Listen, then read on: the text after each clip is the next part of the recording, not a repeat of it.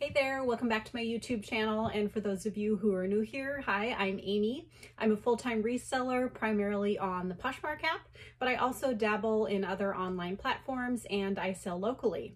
Today I'll be doing another ship with me video. I've been having so much fun doing these videos and it seems like you guys are really enjoying them. So in these videos, if you haven't seen them before, I go day to day and I share the different items that I'm shipping out. I give tips. I talk about how much I sold them for, what my profit was, all sorts of different things. So you want to be sure to watch all the way to the end because I always have interesting and unique items that you can learn from and help you keep your eyes out for different things to look for to make money on at the thrift stores. So let's get started. The first item is this vintage Black Hills Gold cross pendant. Now this is very dainty. Hopefully you guys can see that. Just a tiny little cross. And I did end up doing a pretty deep discount on this. I had it listed for $109, but it had been listed for a little while. A buyer offered me, I can't remember what they started out offering me, but we settled on $63. I had paid just $5 for this at an estate sale. So that after Posh fees and my cost of goods, that made my net profit $45.40. Overall, I am happy with that. If you haven't watched my videos before, I use these cute little plastic boxes for some of my jewelry. I get them at the dollar store and they're actually for food storage, but I like them because I think people could potentially reuse them. And I always like to use stuff that can be reused instead of thrown away. And I have gotten a lot of great feedback from my buyers saying that they really like these little boxes. So that makes me happy. I am using ribbon, but I don't buy new ribbon. I only pick it up when I see it at estate sales and thrift stores. Again, that is just to try to reduce waste and, you know, only use items that, well, I don't know, just to reduce waste. So, okay, there you go. That's how that little box looks. The next item is kind of is a really interesting piece, actually. It is this vintage, very ornate brooch. And it has this kind of coin detail and rhinestone detail on it. I thought that was really unique. This was a full price sale. I had it listed for $49 and someone bought it outright. It had been listed for a few months. But you know, with jewelry, like I've said before, it doesn't bother me if it takes a little while for it to sell because it doesn't take up much space. And usually I don't pay high prices for it. Oh, looks like I am out of ribbon, so I will do that off camera. So like I said, it sold for $49. I paid $2 for it at an estate sale. So that made my profit $37.20. I'm thrilled with that. I'm kind of surprised that that sold for full price, but I'm happy about it. So the next item is this pair of Sorel boots. I hadn't seen anything like this before. They're very unique. They have wool insets on them. They can be zipped down and then folded over so this yellow portion shows. I thought they were pretty cool. I don't know that these are fully waterproof because they're not marked, and because of the wool, I just wasn't sure how they would have, you know, made that waterproof. But anyways, these were another full price sale. I picked these up at a thrift store for $5. I looked at comps and I listed these towards the high end of comps. So I listed them for $75. And like I said, they sold for full price. So that's very exciting. They also only took 1 to 2 weeks to sell. So that is also great. It is the week of November 21st. I do film my videos in advance a little bit. So as you'll see here, I have another pair of boots that I sold, and it really seems like I am currently selling winter weather type items.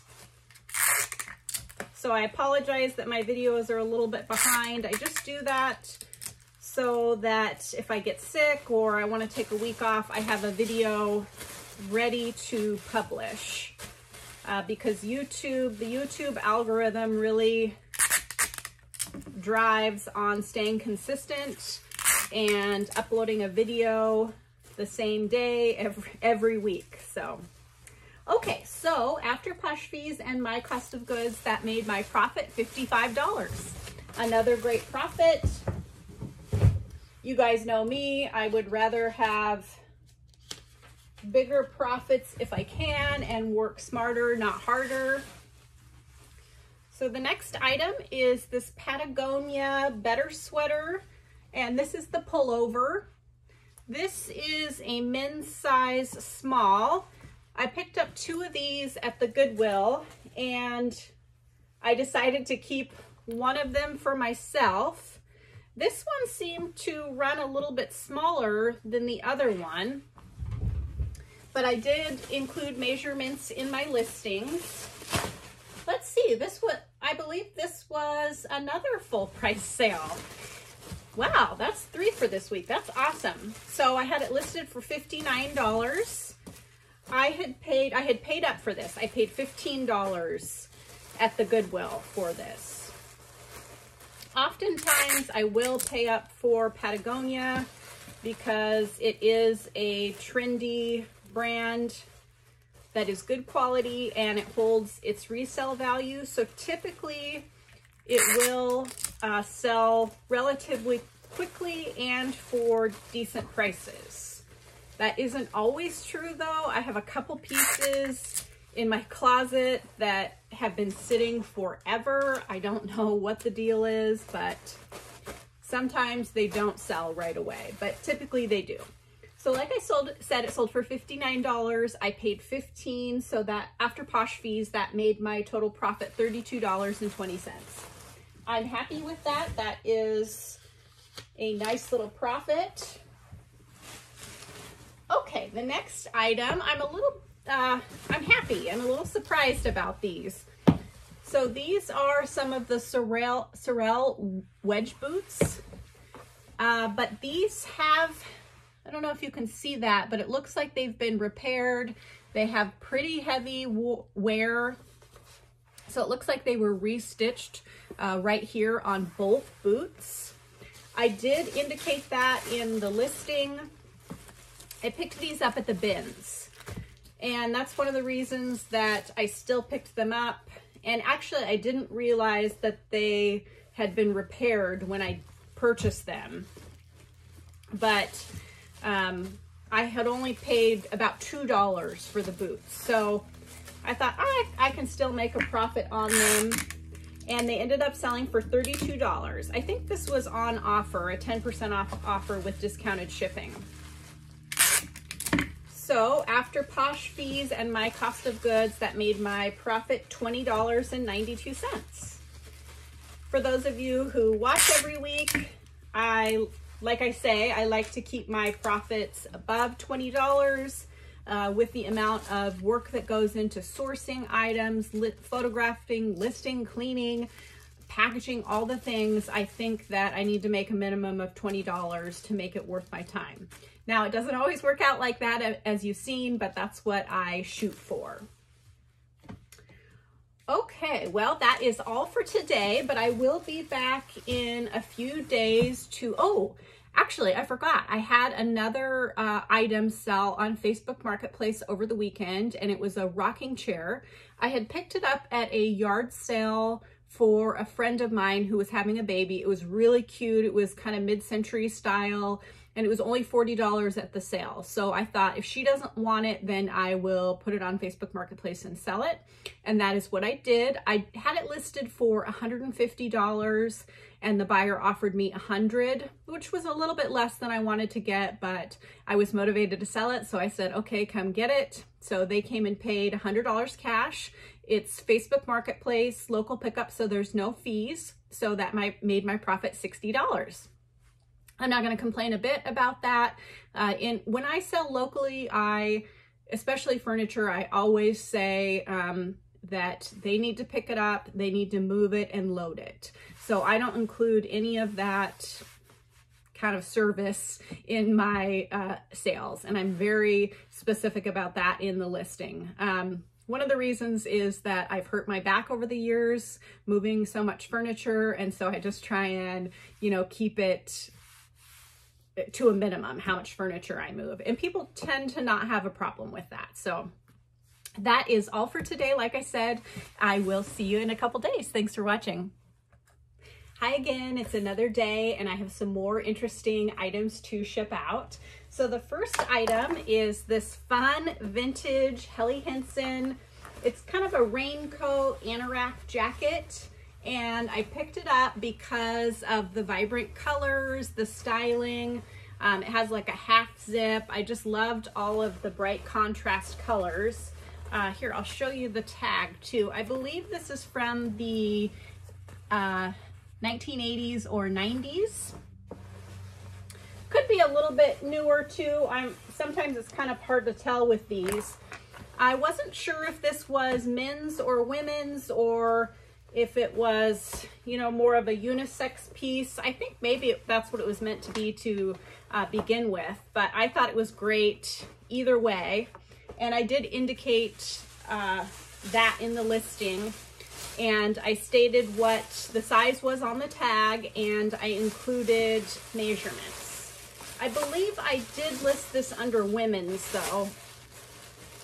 And I picked it up at a thrift store for just $4. I was pretty excited to find it for that price. I probably would have even paid a little more for it just because the colors were so great. I've done really pretty well in the past with these vibrant colored anoraks or ski coats or ski suits. I've mentioned that recently in another video. But I listed this for $79, and I sent out offers to likers with discounted shipping, and a buyer counter offered me $60, which I thought was a great price for this. So I happily accepted, and after my cost of goods and Posh fees, that made my profit $44. I love finding these vintage pieces and, you know, giving them another life because, you know, they made pieces a little bit better to last before, and so it's nice for someone else to get some more wear out of them. Okay, so the next item is this pair of very dainty earrings. And these are tiny Black Hills gold earrings. I think I'm just gonna do one so that I don't risk dropping that. They kind of look like poinsettias or little flowers or snowflakes maybe.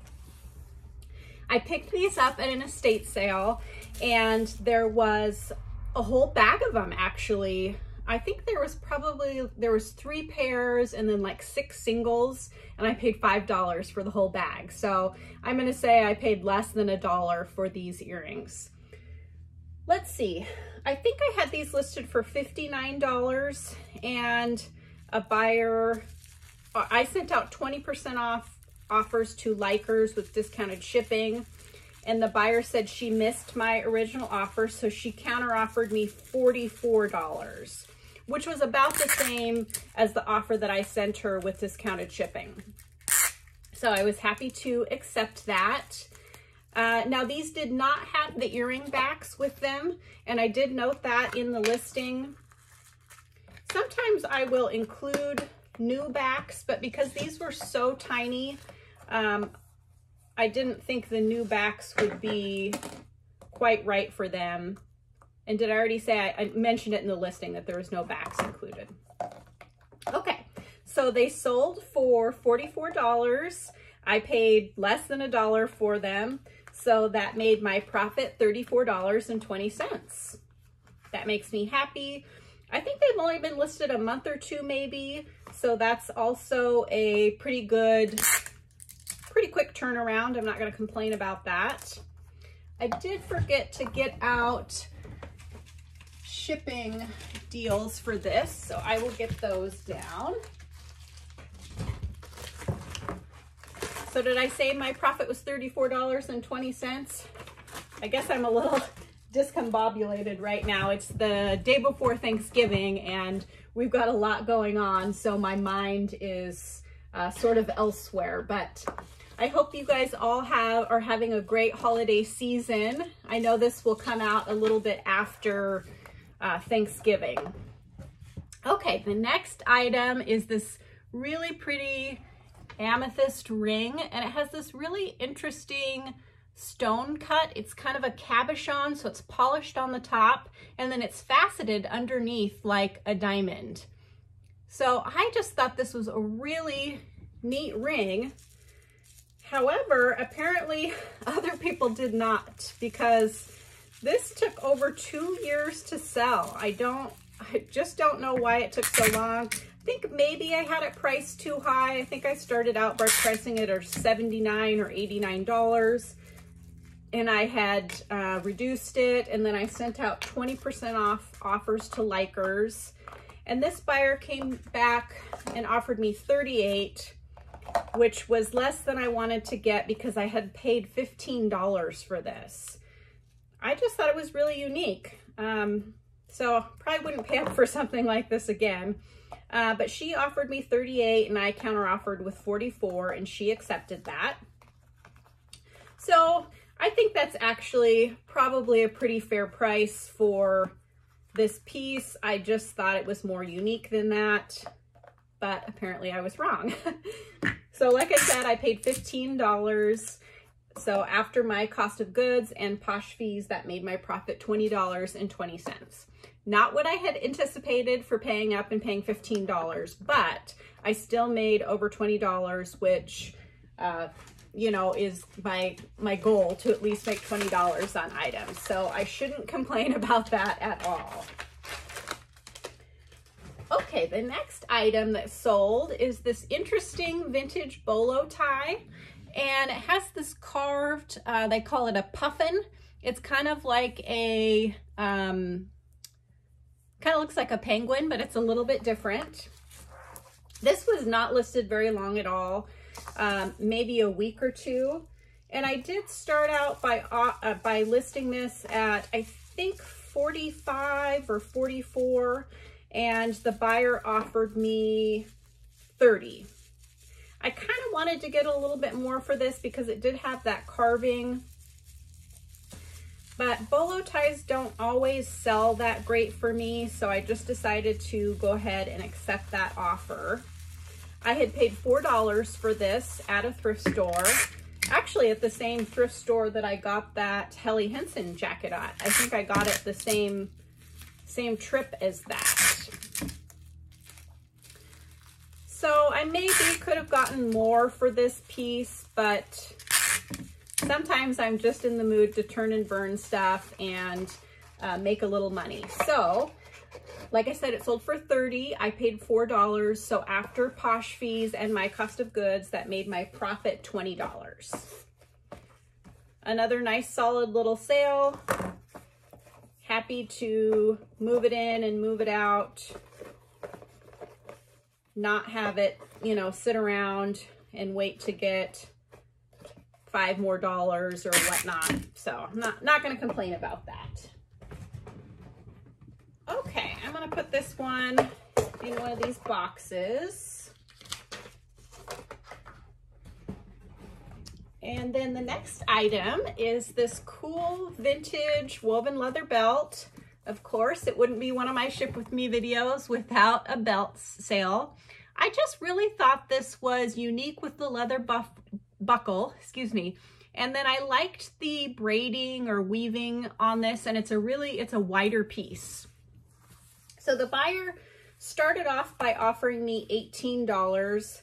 And you know how I am, usually I'm pretty negotiable on my belts, but I just really thought this was an unusual piece, so I counter offered to $25. And they accepted that.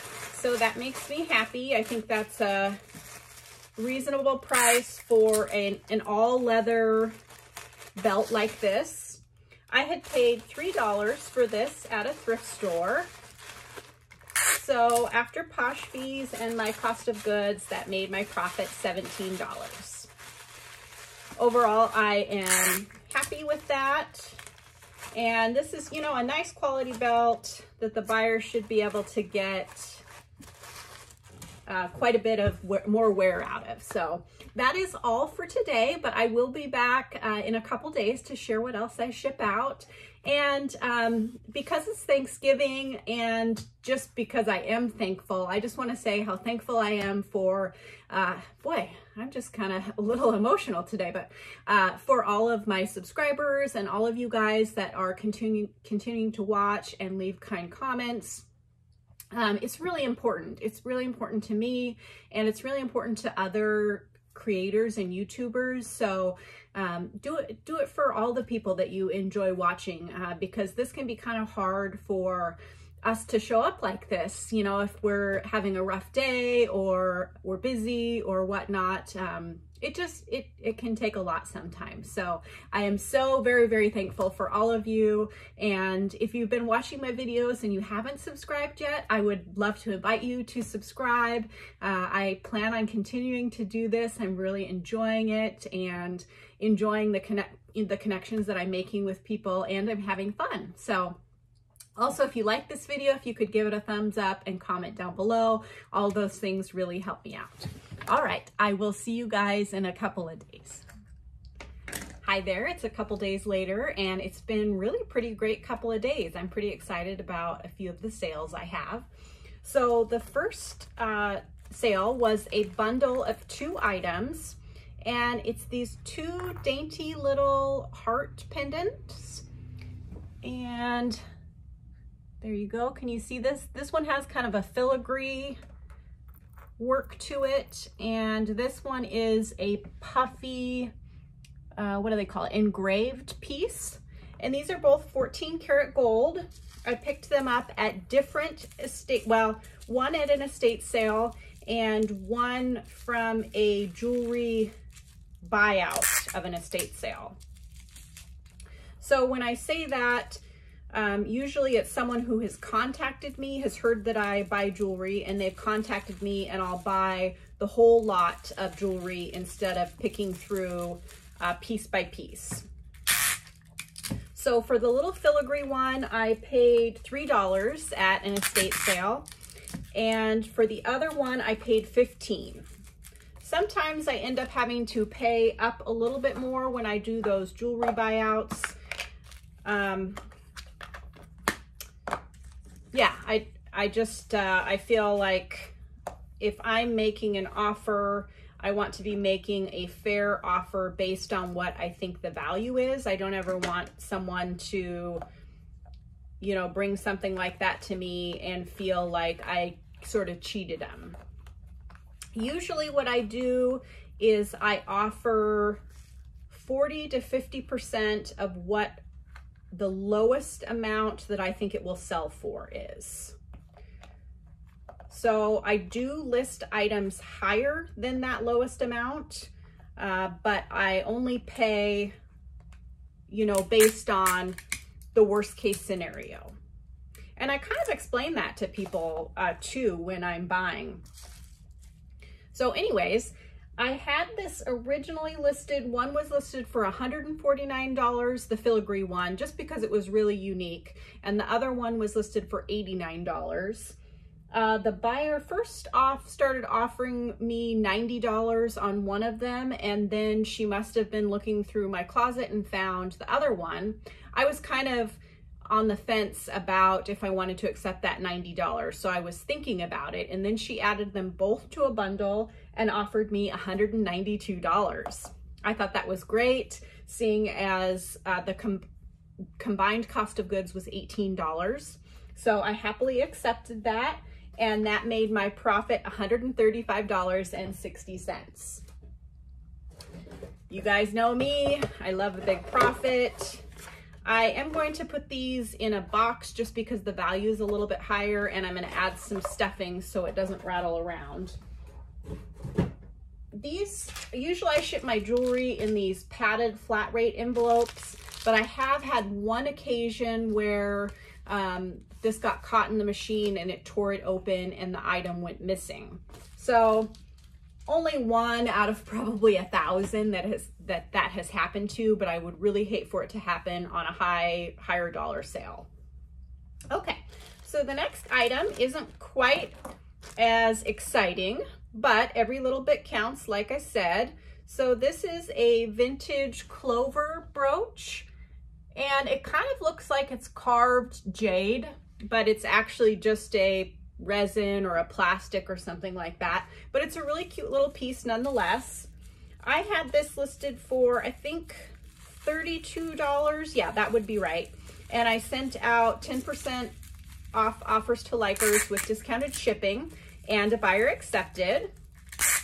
I had paid $2 for this at an estate sale, so that made my profit $17.72.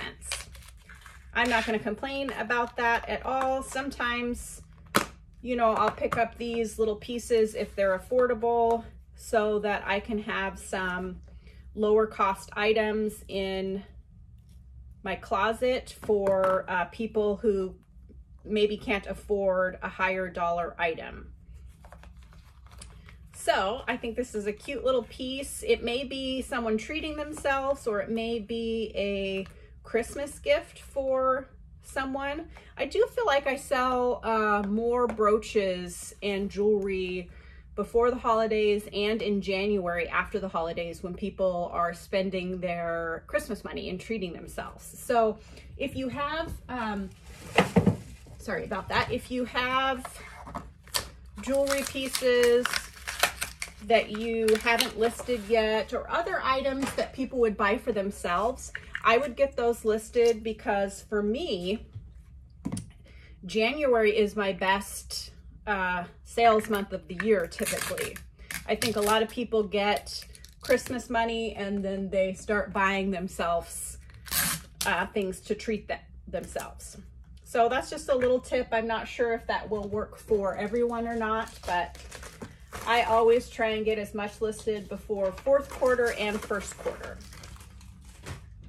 Okay, the next item is another pair of these vintage Christian Dior demo glasses.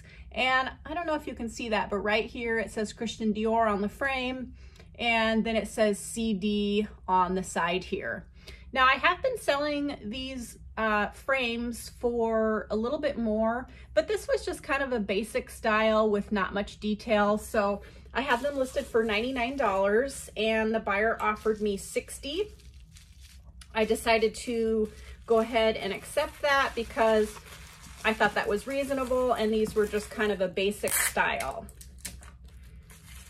If you haven't watched my videos before, I bought a whole lot of these, 30 of them for $5 a piece at the estate sale of an optometrist. So like I said, these are just demo glasses like you would see sitting out on a shelf when you go to the optometrist. So the lenses are just clear, and they have quite a few scratches on them. I do indicate that all in the listing, and I'm basically selling these with the intent that people will have the lenses replaced with sunglasses or with their prescription. Okay, so like I said, these sold for $60. I paid $5, so after Posh fees and my cost of goods, that made my profit $43. Not quite as good as some of the other pairs that I've sold, but I'm not going to complain about a $43 profit at all. Okay, the next item sold very quickly in less than 48 hours. I always do really well with Carhartt in general, and then especially these fleece lined or blanket lined, the kind of plaid wool lined pieces. So I always pick them up, and I will pay up for Carhartt oftentimes because it does typically sell quickly. So I paid $13 for this, and I listed it for $69. I got multiple likes within the first 24 hours, I think over 20 likes. And another person started out by offering me like $40, and we went back and forth, and they had come up to $50. And again, I was kind of considering the offer, so I let it sit there overnight because it had only been listed for less than 24 hours at that point. And then this morning, someone came along and offered me $60. So I went ahead and accepted that because I had sent out 10% off offers to likers with discounted shipping, and that came out to about $60. So I'm sure most of you know this, but Poshmark has that feature where if you have liked an item and another person makes an offer on it, then you get the notification that an offer was made on this. So that's kind of why I was waiting a little bit to see if anybody else would come in and make an offer on it. And it worked out this time. Sometimes it doesn't, but okay. So like I said, it sold for $60. I paid $12.99 or $13. So after Posh fees and my cost of goods, that made my profit $35. Not a huge profit, but a very good profit and very quick. So that's kind of what I go with for Carhartt, because I know it will usually sell quick. So I am okay paying up a little bit for it. Okay, the next item is this lambskin leather mini skirt. Now I don't always, well, usually I'll pick up vintage leather skirts, but this was Will Smith, which is often sold at TJ Maxx and Marshall's. But I picked this one up specifically because it was lambskin leather, not just regular leather. And lambskin is so soft and luxurious feeling. This did have some kind of divots from where a hanger was on there, but I don't really think they're that noticeable. And I did mention it in the listing. So let's see, I had this listed for $39 and the buyer offered me $30. I thought that was pretty reasonable because I had picked this up at one of those fill the bag sales that one of our local churches does. That's the other reason I bought this, because at those sales, if you haven't heard about them before, they charge $5 to fill a giant garbage bag full of stuff. So I paid less than $1 for this, so it's definitely worth the risk. I would say this took probably four or 5 months to sell. So it wasn't a quick sale, and I did anticipate that it would take a little bit of time. But because I paid so little for it, that was okay. And after Poshmark fees and my cost of goods, that made my profit $23. I'm not going to complain about that a bit. Nice little profit and a low investment. So that is all for this week. I hope you guys are all having a happy holiday season, and I will be back next week to share what else I sell. See you then.